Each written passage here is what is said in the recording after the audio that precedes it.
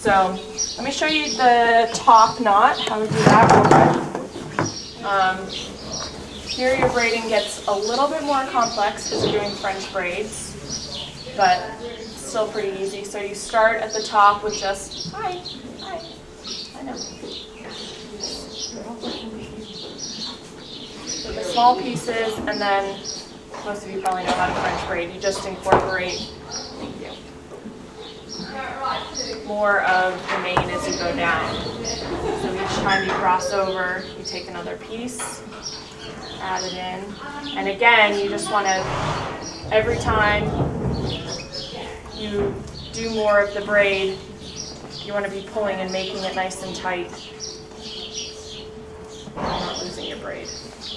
But you're still going to work in your thread at the bottom, just like we did with all the other braids.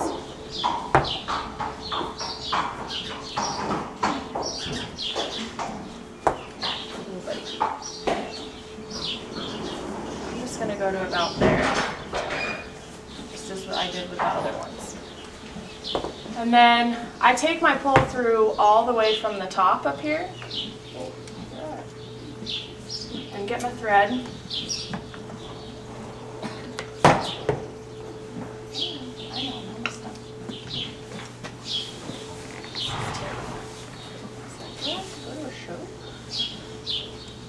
And I pull it all the way up through the top. And so basically, I just pull it all the way up until it's right below, until the knot that's holding the bottom of the braid is kind of right underneath the surface, so you can't really see it.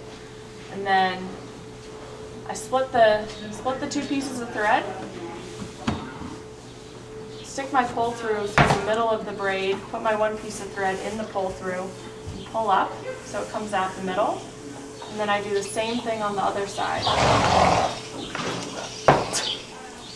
And then from there, I'm just going to tie it right in the middle.